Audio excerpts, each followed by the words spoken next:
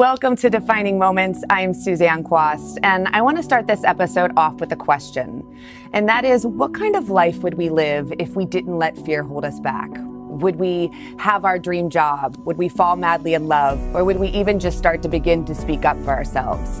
Many of us, including myself, believe that we could live more boldly, achieve more success, and live fuller if we could just stop or get rid of that inner critic, that inner voice inside our heads. But how? Well, our guest today is going to tell us how. She is a life coach, a speaker, and author of The Courage Habit, Kate Swoboda, aka Kate Courageous. Today, she's going to talk to us about fear, how we can release old fear patterns, and also create courageous habits that can allow us to live more boldly in all aspects of our lives. Here are her moments.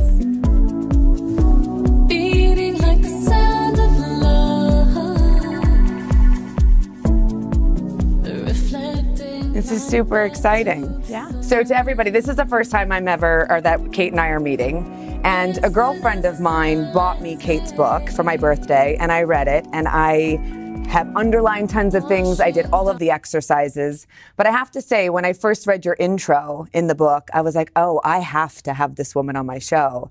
And you talked about a defining moment in your life. And I think you even said something to the effect that you hadn't had a lot of earth-shattering moments, but this was one of them. Can you share with everybody what that was? Well, I was sitting in a meeting at a job that I had, gone to school and gotten all the good grades for and, made my way through all the different hierarchies of career ladders for and joined the right committees for. And I wasn't happy. And I would have defined myself at that point as being a very pragmatic person. So that's why I say in the book, I wasn't someone prone to and everything's different and I'm always looking for signs from the universe. It was very logical, lockstep.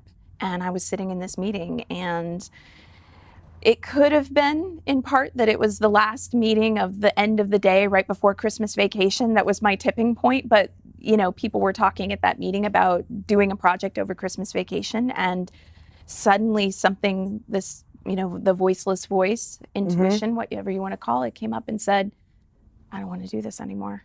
And it shocked me because it was like, since when? I've done everything that I was supposed to do to get right here. Yep.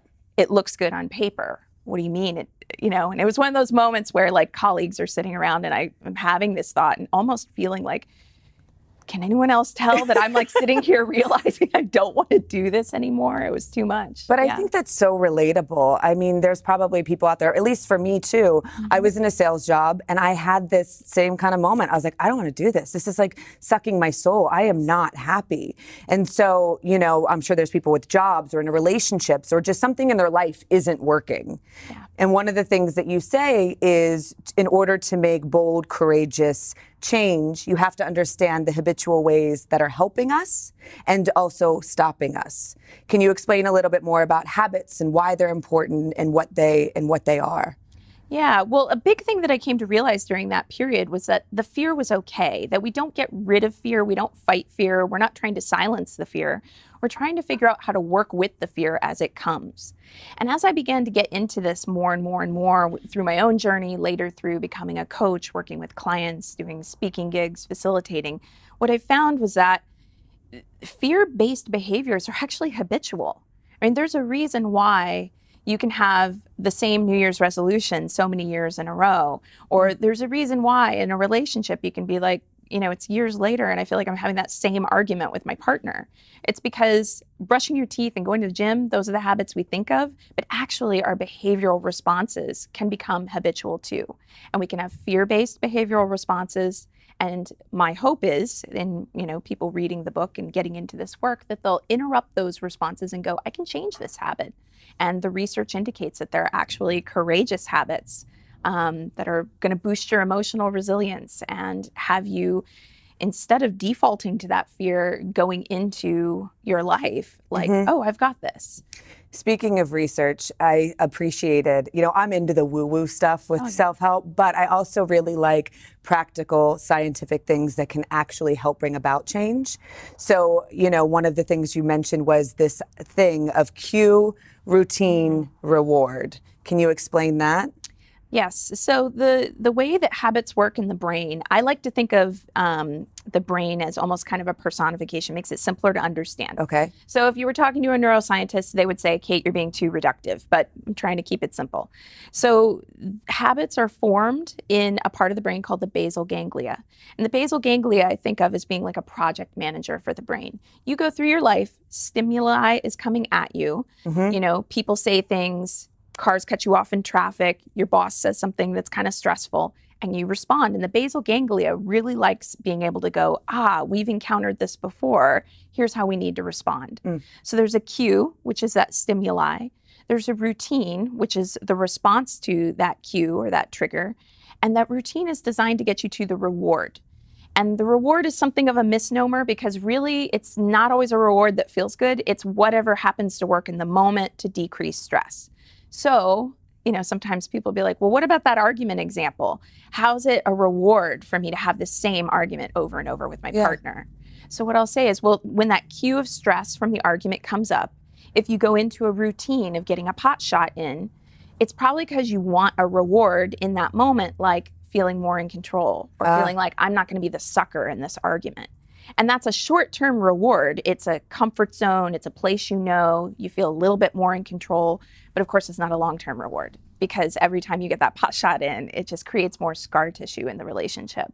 Which is so interesting because I also felt, and one of the things you said in your book that really resonated with me is actually this thing inside our heads is trying to protect us. Yes. So it's trying to provide us with immediate relief. And like you said, that's maybe not in alignment with our long-term goals. Yes. But then how do we stop that? How do we stop that when it's happening? Yeah, so that voice in your head, I call it the critic. I encourage people to use a really neutral term because terms like monster or, you know, gremlin, like that's, you know, if the goal is unconditional love for ourselves, we can't say, you know what, I'm going to unconditionally love myself, except for this part over here that's the critic. I want that part to shut up, F off, go away. Can't do that. So we have to understand it better. The critic is just a wound. It's a part of us that has been wounded before that's trying to avoid further wounding. And that's why it's going to go into some kind of behavior that will bring that short-term comfort. And the more that we can recognize what it is that the critic needs and start interrupting the fear-based routines that have become habitual and instead practicing some of the courageous behaviors that can become a courage habit, that's how we actually get ourselves past, as you put it, you know, that point where the fear is limiting us.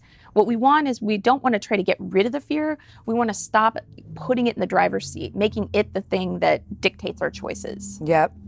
Okay, so then you also said in your book that the fear routine, in order to change our lives, we have to change the fear routine. The routine in the middle between cue, routine, reward, yeah. And then you said that there's also 4 fear routines that are prevalent in people. Can you explain what those are? Totally, yeah.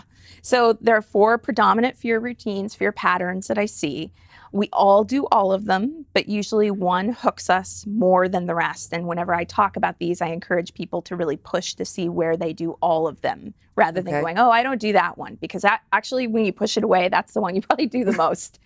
And they are perfectionism, people-pleasing or martyrdom, pessimism, and self-sabotage. So I like to start with perfectionism because most people can identify with it and also because it's my biggest hook. I'm like raising my hand on that one. Perfectionism, it's, you know, it's never enough, always striving for more, being really concerned with image, always trying to do better, feeling super disappointed with results, even if they're great results, hypercriticism of the self and others. Okay. Pretty familiar territory for us. So if I put that into, right? I get it. If I put that into cue, routine, reward, it's like, let's say that you really have some big dream of, I don't know, writing a book, traveling the world. If you go into perfectionism to try to have some control around it as your routine, in the short term, you're going to feel more in control. You'll get that reward. But of course, where does perfectionism always lead? It leads to burnout. It leads to, you know, feeling like you're on a self-help hamster wheel. Yep. And then there is people-pleasing, or in the book I call it martyrdom, but people-pleasing is a term people can identify with. Yep. That's, you know, putting everybody else's priorities ahead of your own. If you still work for a salary job, always being the person who stays late, who takes on the extra work. Feeling like you're selfish. If you tell your kids, well, you know what, you actually have to figure out how to get that ride from soccer practice. I have this priority I'd like to hold for myself. So that must be hard for a lot of moms, I would assume. Yeah, definitely. And I am a mom, and I totally get how that can come up for people. It's definitely because we get a lot of cultural conditioning into perfectionism. We get a lot of cultural conditioning into people pleasing. There's cultural validation all over the place for each of these routines. So then we have, what do we have next? We have pessimism? Pessimism, yeah. So pessimism is like that wet blanket womp womp. And by the way, huge fear pattern that sometimes people will go into that's part of the next one we'll talk about, self-sabotage, is to find a pessimistic person to talk to about their dreams. My gosh, that's so interesting. I feel like you just like connected the dots for me, but okay, go on. So pessimism is like, what's the point? Let's be realistic. You know, if that person is creative or that person is courageous, so they could do it, I couldn't do it. It's not seeing possibility, even when possibility is right there. So pessimism, exactly what it sounds like. Hardest one for people to own for themselves, by the way. So why is that? I think because we have a cultural thing around don't be a whiner. Or don't be negative. Don't be negative. Exactly. Quit feeling sorry for yourself.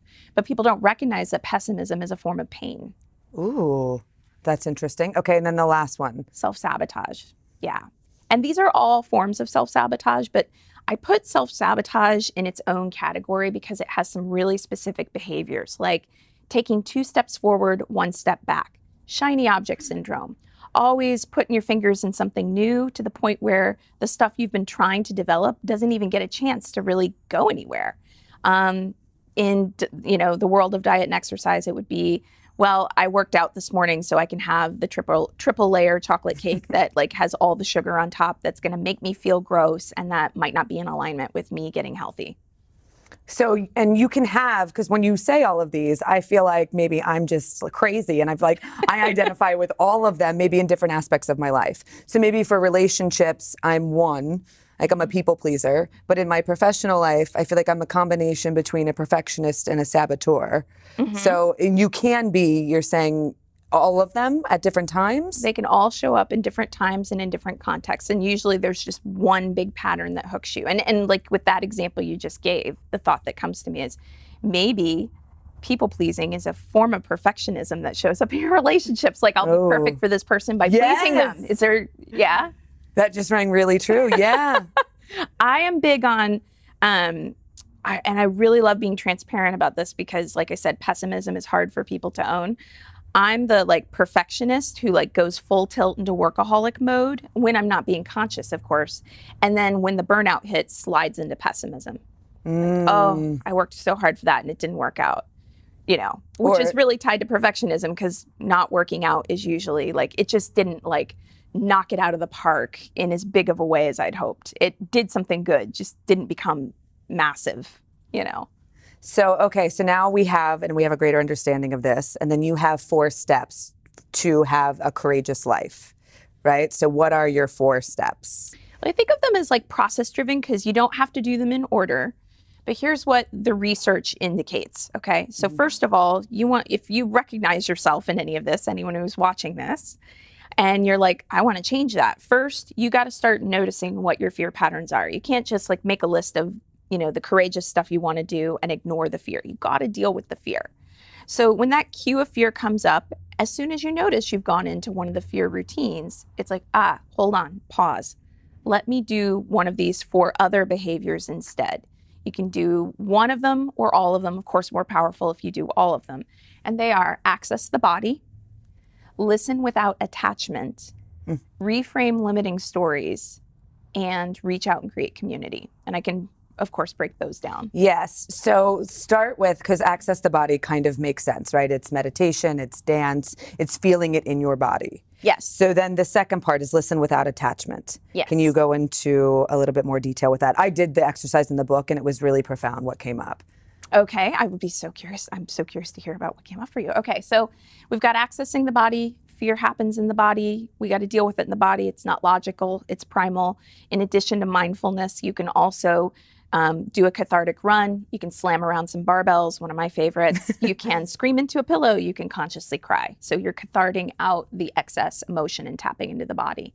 Listening without attachment is listening to the fear without believing that it's telling you the truth, like really separating those two voices. Which is important. Super important, because a lot of times we think the fear is us. We think that the fear or the voice of self-criticism is who we really are inside. Mm-hmm. Sometimes I think that's one of our greatest fears. Yeah. Yeah. And one of the exercises you had in there that I loved was redo, please. Redo, please. Yes. So my coach, Matthew Marzell, taught me this a while ago. And it's a great one to actually to do if you have like an argument with your partner. Like, okay, we got to talk. Hold on a second. I didn't like how that felt. Redo, please. But redo, please is a great way of listening to what it is that internal critical voice is saying and interrupting it. So let's say it says, you know, God, you're never going to get all this done. You have too much work. What did you think you could do? You could get all this done. It's like, hold on. Access the body. What am I feeling? Redo, please. You know what? Let's reframe this. Mm-hmm. I'm going to get as much done as I can get done. I might not get it all done. Doesn't mean anything about my worth. So it's not necessarily going straight to these like wildly optimistic, positive affirmations so much as it is just a very pragmatic reframe. And redo, please kind of gets into the second and third part of the process, the listening without attachment and the reframing of limiting stories. And then the final one is create a community. Yes, hugely important. All the research indicates like you want to be healthier, you want to be happier, you want to be anything. You got to have strong social support. And then it showed up in the psychology of courage as well, that people who are more courageous, who do those bigger, bolder things in their lives, have people they've consciously surrounded themselves with who are saying, you know what, I think you can do this. And they don't wet blanket on their plans. Because you also said that fear lives in isolation. Yes, it thrives in isolation. I mean, you know, what's the hardest thing to do when you're having a really bad day? It's like, for me, the last time I was having the ugly cry and needed to reach out to my best friend, the hardest thing was not, you know, hitting send on the text. It was the 10 minutes beforehand, like not wanting to be doing the ugly cry and needing to reach out to the friend. Yeah. But it's like, of course, that was exactly what I really needed. Okay, so we have 2 questions for our final round. And one of them is, what is the best piece of advice you were ever given? Don't take it personally. That's such a good one. Trying to work on. Because it all feels personal in the moment, because we're all, I mean, I think we're all such self-centered creatures on some level. Like that person cut me off in traffic and like letting it spin out my whole day. No, It's not personal. And then if you could define the legacy you want to leave behind in a couple of words, what would it be? People believing that they can. Like the thing that breaks my heart the most is when someone doesn't think that they can.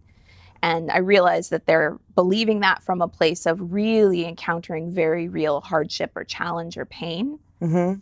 And you really can transcend that. You really can shift your life. And you've given some really great exercises in order to do that. Thank you. So thank you guys. I hope you guys found this as valuable as I have. If you enjoyed this, please like, share, and comment below. And may we all live our most courageous lives.